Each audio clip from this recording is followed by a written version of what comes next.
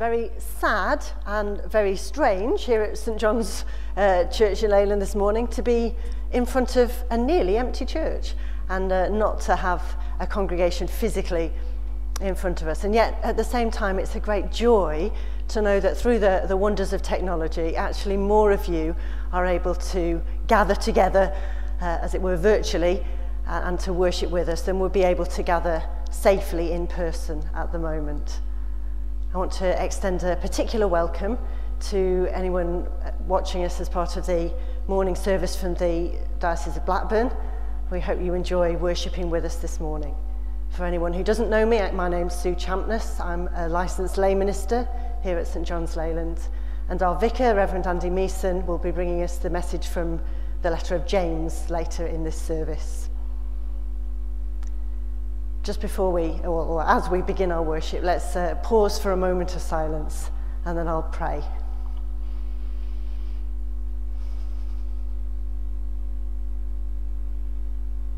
Father God, we praise you that you are a God who is present with us, that you came to be with us in Jesus, and that through Jesus we can come into your presence just as we are, as your children.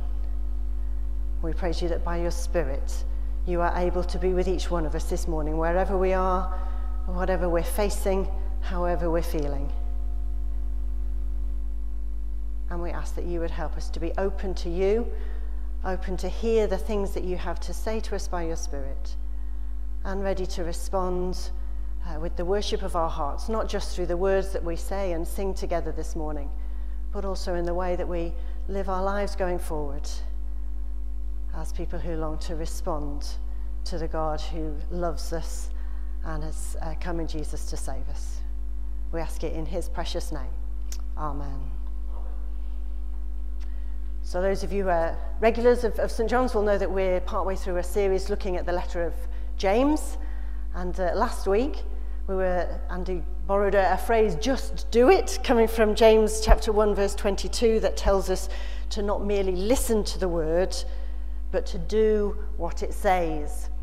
And doing what God's word says isn't just about practical actions, though it definitely is about practically showing love and helping others, but it's also about offering our praise to God in all sorts of different ways, including through singing. And one of the things that we can do when we're not here in church, here physically in church, we're not allowed to sing, but those of you watching at home, hopefully, as long as your family or neighbours don't object too much, you can sing out. So we're going to have now hopefully a familiar hymn of praise, Praise My Soul, the King of Heaven. And so I'd encourage you, if you're able to sing along.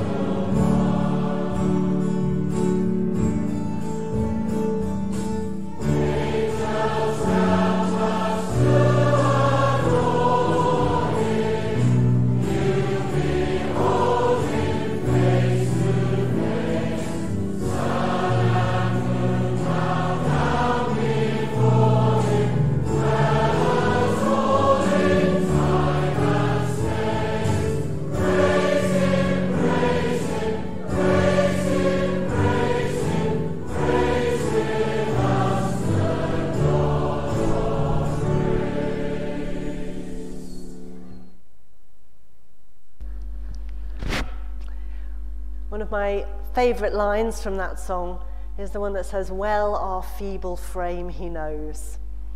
And we were thinking last week, after that comment from James about not just hearing the word but doing what it says, about how God's word can be like a mirror, and that sometimes as we look into the mirror of God's word, he can point out to us the things that need changing. Just as if you look in a mirror normally in the morning and you see a mucky mark on your face or your hair's out of place, you can take action to do something about it. And in the same way, James says, as we look into God's word, we need to allow his Spirit to hold a mirror up to our insides. And so I'm going to ask us to just spend a few moments in quiet, asking God to do that, to hold a mirror to our hearts, if you like, to show us if there's areas that he wants us to bring before him and ask for his help to change.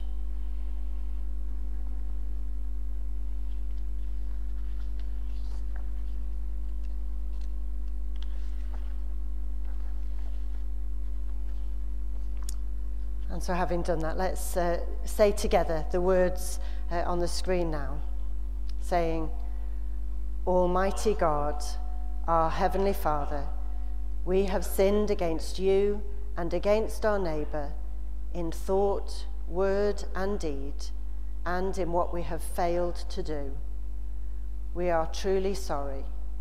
For the sake of your Son, Jesus Christ, who died for us, forgive us our sins and help us to change. Amen." May the Father forgive us by the death of his Son and strengthen us to live in the power of the Spirit all our days. Amen.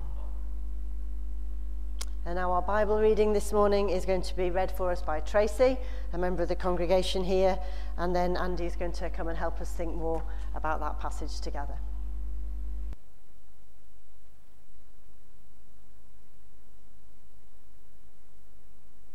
The reading is taken from James chapter 2, starting at verse 14.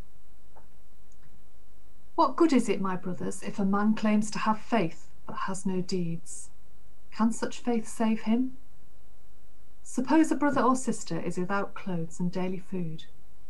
If one of you says to him, 'Go, I wish you well, keep warm and well fed,' but does nothing about his physical needs, what good is it? In the same way, faith by itself, if it is not accompanied by action, is dead. But someone will say, 'You have faith, I have deeds.' Show me your faith without deeds, and I will show you my faith by what I do. You believe there is one God? Good. Even the demons believe that and shudder. You foolish man, do you want evidence that faith without deeds is useless? Was not our ancestor Abraham considered righteous for what he did when he offered his son Isaac on the altar? You see that his faith and his actions were working together, and his faith was made complete by what he did. And the scripture was fulfilled that says, 'Abraham believed God, and it was credited to him as righteousness,' and he was called God's friend. You see that a person is justified by what he does, and not by faith alone. In the same way, was not even Rahab the prostitute considered righteous for what she did when she gave lodging to the spies and sent them off in different directions? As the body without the spirit is dead, so faith without deeds is dead." This is the word of the Lord.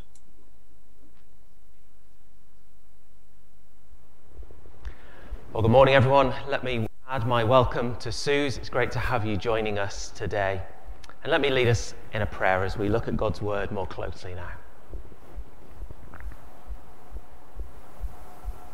Heavenly Father, I pray that the words of my mouth and the thoughts and inclinations of all of our hearts may be acceptable and pleasing in your sight, O God, our rock and our Redeemer. Amen.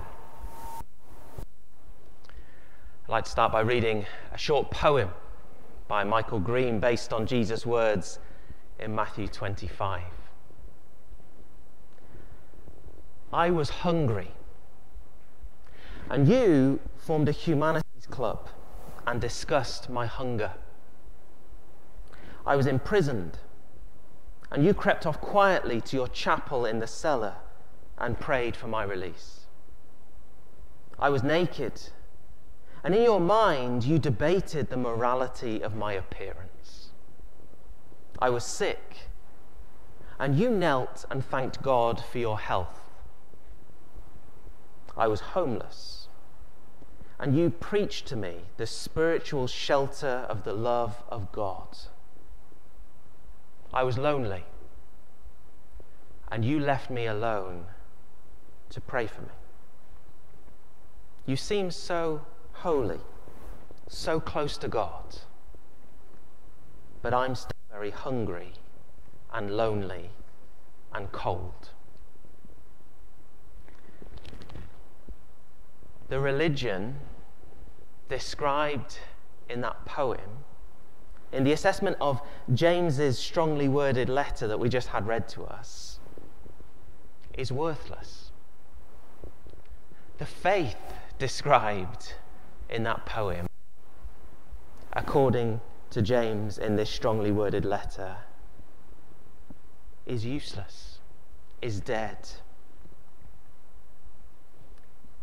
They're pretty shocking words, aren't they, to hear and to start with.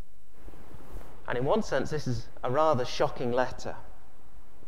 James confronts the complacent, the idle, the hypocritical with a big kick up the backside as he describes what mature, true, complete Christianity looks like.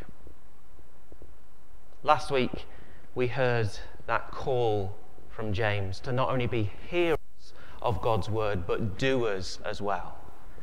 And in today's reading, we hear what real faith does and does not look like. And James tells us that real faith works. Real faith is lived out in a transformed life. Real faith leads to action and works and deeds. James tells us real faith works. Does yours? That's what we're thinking about. Have a look with me, if you've got a Bible with you, at verse 14. James says, "What good is it, my brothers and sisters, if someone claims to have faith but has no deeds? Can such faith save them?"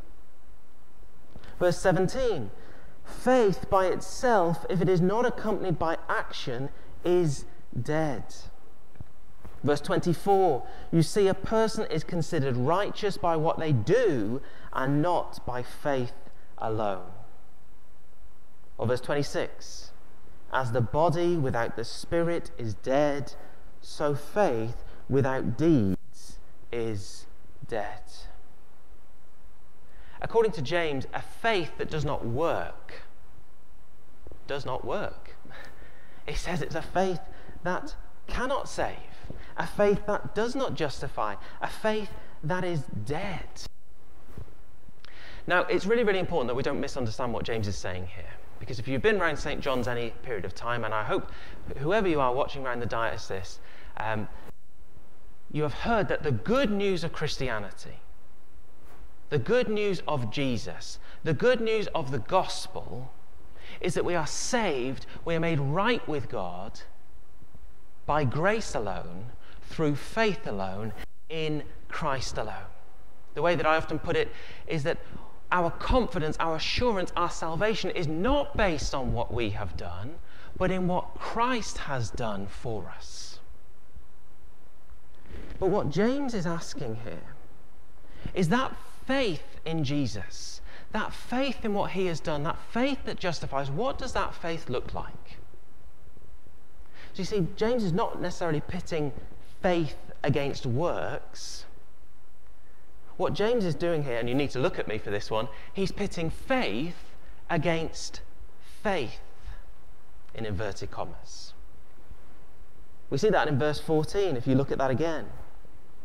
He says, if someone claims to have faith, but has no deeds?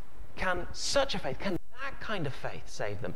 He's contrasting real faith with this fake faith. And he's teaching us how to distinguish the two. And James takes a very, very simple approach to this.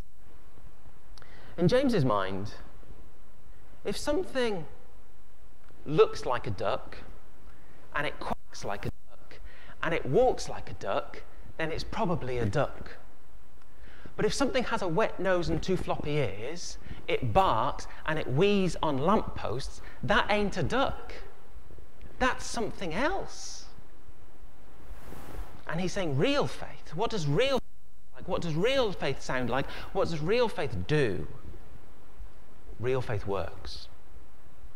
Does yours? Real faith leads to a life of faith. That's what our vision here is at St. John's, isn't it? We exist to live, loving, knowing, and sharing Jesus with the whole of our lives. Real faith leads to a transformed life of action.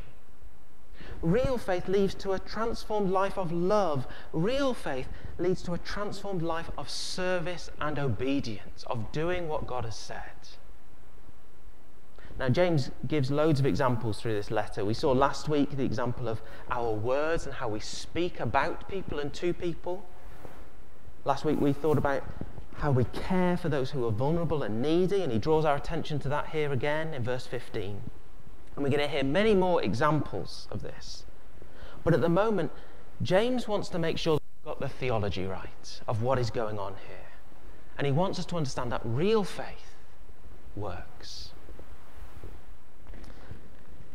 The Reformation of the 16th century was really the great rediscovery of the doctrine of justification by faith alone, being made right with God through our faith alone. But even as they emphasized that, they never wanted to lose what James was saying here. And so one of the famous Reformed maxims was, faith alone justifies, but not that faith which is alone. Or Martin Luther, for example, spoke of faith being a living, creative, active, and powerful thing. He said this: faith cannot help doing good works constantly. It doesn't stop to ask if good works ought to be done, but before anyone asks, it already has done them and continues to do them without ceasing. He's making the same point there that James is making here, that a faith without a changed life, a faith without deeds, without action, without works, is, verse 17, dead. Is, verse 20, useless. It's an empty phantom. Which means for us today that faith in Jesus is more than just knowing the right things and saying the right things. It's more than just being able to say the creed. Verse 19, he says even the demons know there's one God, but at least they do something about it. At least they shudder at the thought. He's saying our faith in that one God needs to lead to action. Now, James is trying to convince his audience of the truth of what he's saying, and so he goes very naturally to the Old Testament. He gives two examples, Rahab and Abraham. Now, we're just going to focus on what he's saying about Abraham here. And we're going to focus on that because often it can get a bit confusing quite what James is saying and what he's drawing from Abraham's example here. If you've ever read through the New Testament, you will know that the Apostle Paul also goes to the example of Abraham to make a point about how Abraham was made right with God, was declared righteous through not what he did, but through his faith. God made an incredible promise in Genesis 19. Abraham believed in that promise, and it was credited to him as righteousness, we're told.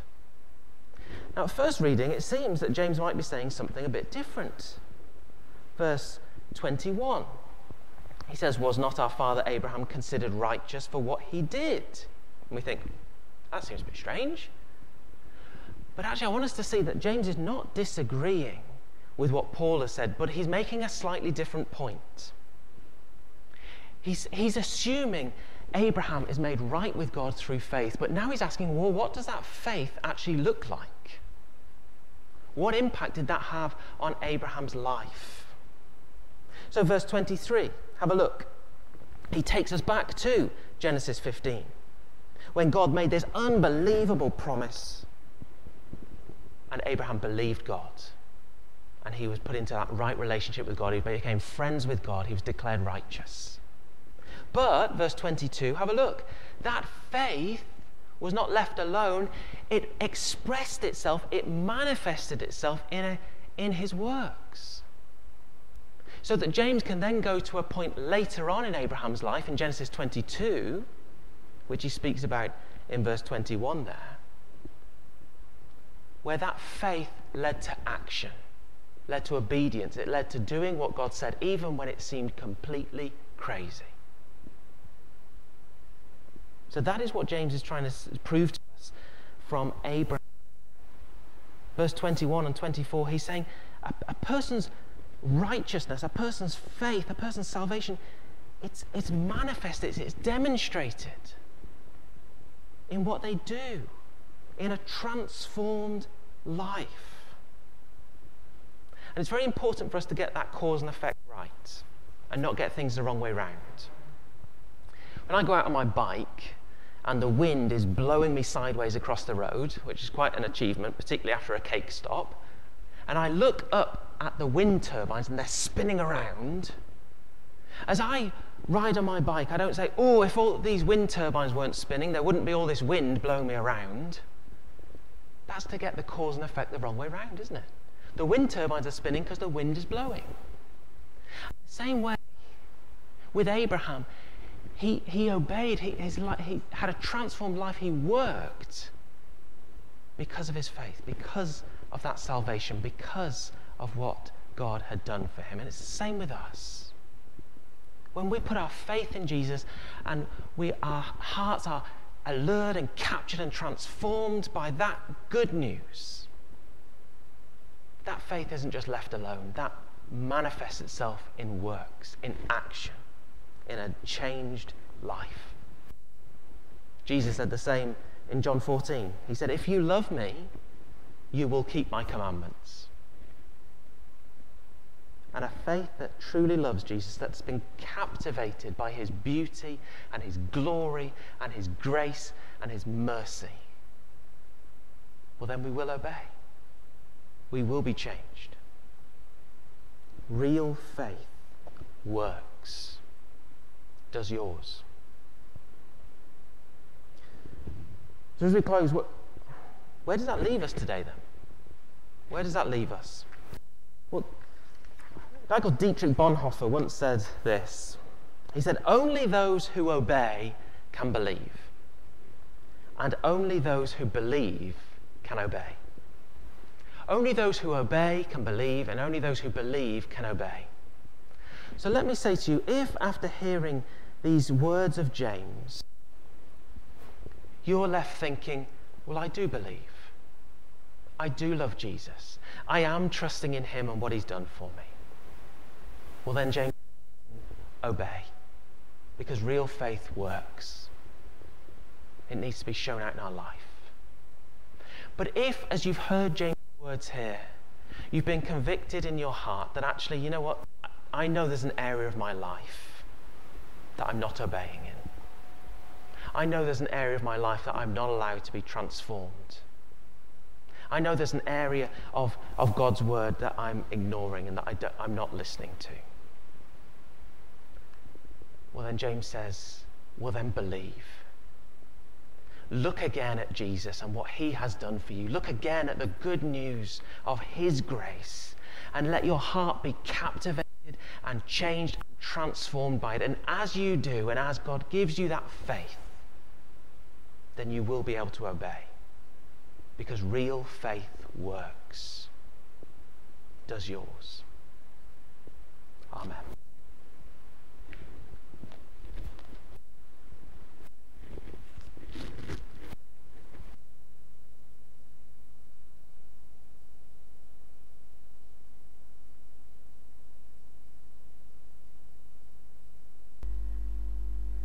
So we come now to the part of our service where we do declare our faith. We're going to use the words of the Apostles' Creed, an ancient statement of Christian faith. But in the light of what we've just been hearing, I've decided to use a form where the creed, if you like, is split into 3 sections, and I'll ask a question before each as to whether we believe, and then after we've responded together, I'm going to leave just a short pause for silence, just for us to reflect on the fact, do we really believe this? And if we do, are we allowing God to shape the way we live in response to what we believe? So, do you believe and trust in God the Father? I believe in God, the Father Almighty, creator of heaven and earth.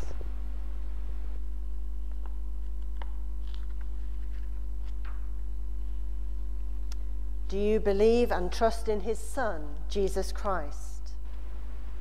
I believe in Jesus Christ, his only Son, our Lord, who was conceived by the Holy Spirit, born of the Virgin Mary, suffered under Pontius Pilate, was crucified, died, and was buried. He descended to the dead. On the 3rd day he rose again. He ascended into heaven. He is seated at the right hand of the Father, and he will come to judge the living and the dead.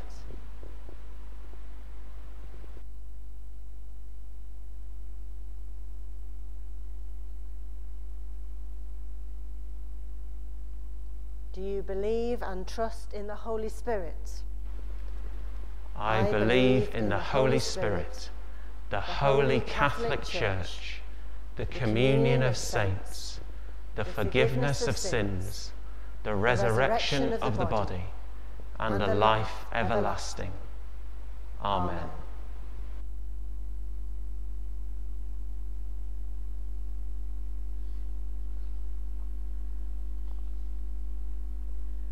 And it is important that we're able to say what we believe and prepared to speak it publicly, particularly if we think in the context of what we're going to spend a few minutes thinking about now before we come to our time of prayers of intercession, which is to hear a little bit more from one of the organisations we support as a church family here at St John's, which is Open Doors, who work to support Christians in context of persecution around the world.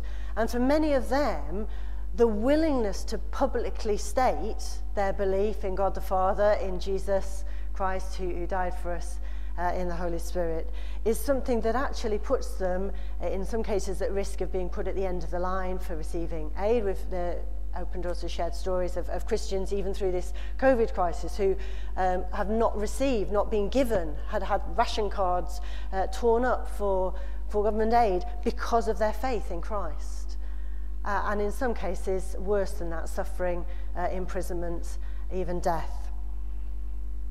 And this week, Open Doors produced their World Watch List for 2021, which is a list of the 50 countries around the world where to hold that faith in Christ that we've just declared together is something that puts people in great danger. And so we're going to watch a short video clip now that just says a little bit more about the work of Open Doors and challenges us as to how we might respond in the situation that so many of our brothers and sisters around the world face.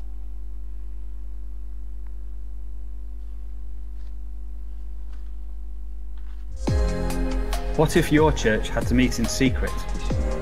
What if spies watched your every move? What if following Jesus meant you faced violence, or even death? Millions of Christians around the world experience these kinds of challenges every day. And these are the top 10 countries where faith costs the most. Number 10, India. Hindu extremists want to rid India of Christians, and they are prepared to use extreme violence to achieve their goal. At number 9, Nigeria, where more Christians are murdered for their faith than in any other country in the world. Iran is at number 8. Secret house churches risk being raided by the police, If caught, be prepared for a long prison sentence. Number 7. Yemen, a war-torn country where Christians, if discovered, face the death penalty. Eritrea is at number 6. If your faith is discovered, you can be imprisoned without trial in appalling conditions. Often, your loved ones don't even know if you're still alive. Number 5. Pakistan. Say the wrong thing in Pakistan, and the notorious blasphemy laws could see you accused of insulting Islam and sentenced to death. At number 4 is Libya, a lawless land with no freedom of speech or belief. Somalia is number 3 on the list.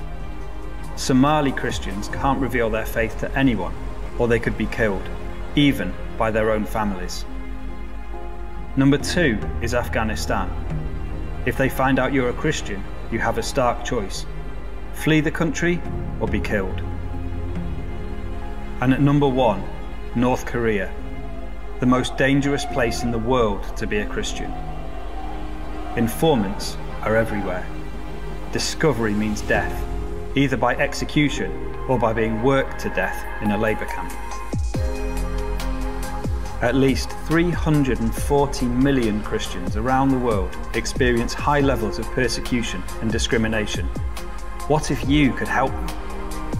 For 65 years, Open Doors has stood alongside the persecuted church, strengthening Christians who dare to follow Jesus, no matter the cost.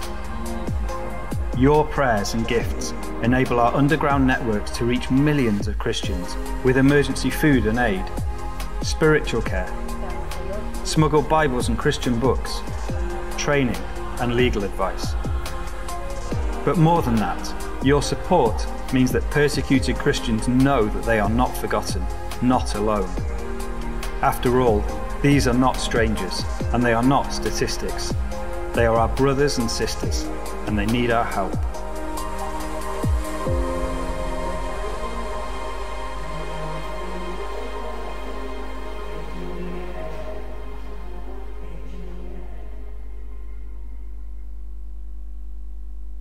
So in the light of what we've just heard there, isn't it, and what we heard earlier from the letter of James, isn't it good to be able to partner with organisations such as Open Doors, who are putting faith into action just as our brothers and sisters are, but the organisation that is actually doing practical things, as you saw there, to be able to support those who are willing to endure so much because of their real faith in Jesus. And I would commend the Open Doors website to you.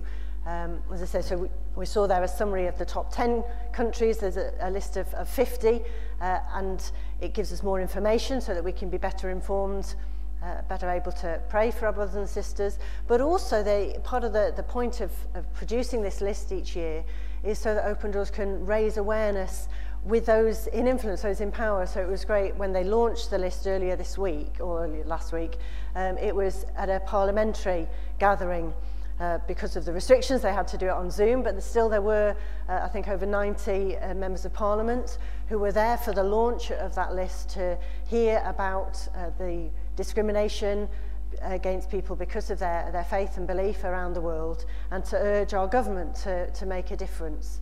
And so that's something we can pray for as well, and there's opportunities through the Open Doors website to write to your Member of Parliament to ask them to support the aims of that list in terms of thinking about where our aid goes as a country, and whether questions can be raised where there are countries that don't support people's rights to freedom of belief. And so there's that aspect of their advocacy work. There's also the opportunity to give, as you heard there, and to pray. And actually with that World Watch list for each of those 50 countries, there's some very simple, helpful information and prayers that can be used. And one of the prayers for one of those countries, for Pakistan, is going to be used in our prayers now, which are going to be led for us by the Meeson family, recorded earlier. And so let's turn now to a time of prayer.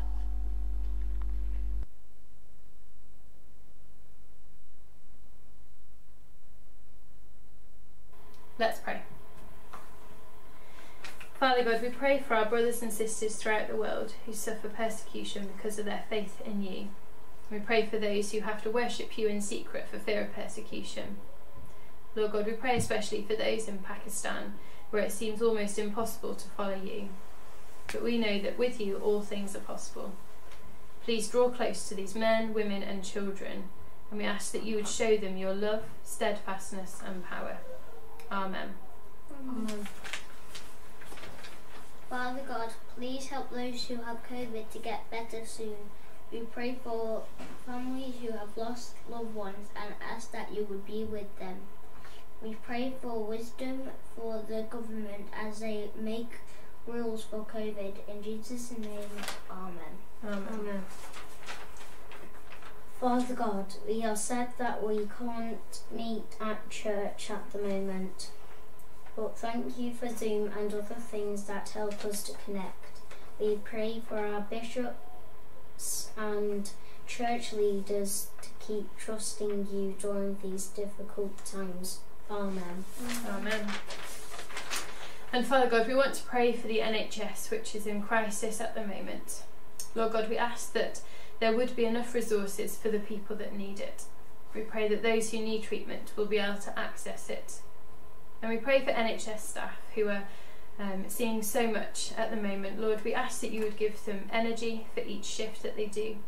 We thank you for their commitment and care, and we just pray that you would help them to be resilient and that they would keep going. Lord God, we thank you for the vaccine and that many people have now had it, and we ask that the rolling out of the vaccine would be swift and efficient so that many more may have it soon.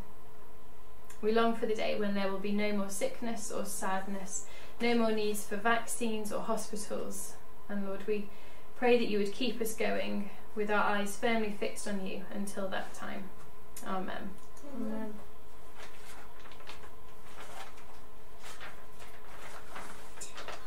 Dear God, thank you that you made the world. Please help us to look after it. Please help us to protect endangered animals. Please help us to protect endangered animals. So they don't come extinct. Please come back soon. Please come back soon. Amen. Amen. Now we're going to pray the Lord's Prayer. Our Father in heaven, hallowed be your name. Your kingdom come, your will be done, on earth as in heaven. Give us today our daily bread. Forgive us our sins, as we forgive those who sin against us. Lead us not into temptation, but deliver us from evil. For the kingdom, the power, and the glory are yours, now and forever. Amen. And we're going to close with the vision prayer. Heavenly Father, we embrace your call for us to make disciples, to be witnesses, to grow leaders, and inspire children and young people. Give us eyes to see your vision, ears to hear the prompting of your Spirit, and courage to follow in the footsteps of your Son, our Lord and Saviour, Jesus Christ. Amen. Amen. Amen.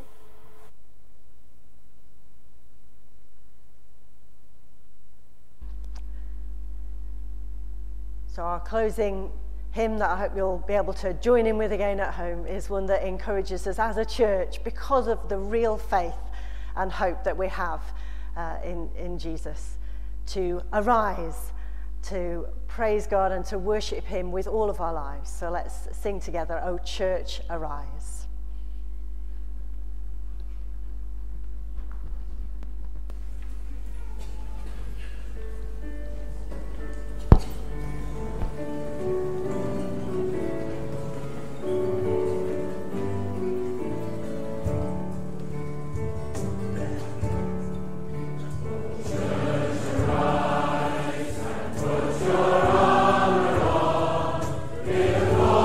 Christ our captain.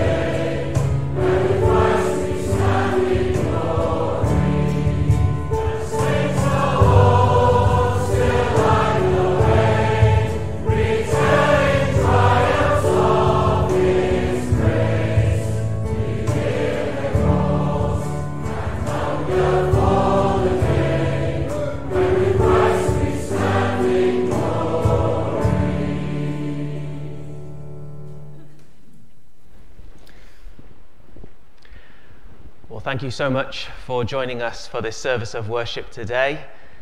If you're a member of St. John's congregation, I hope you received my congregation letter in the week.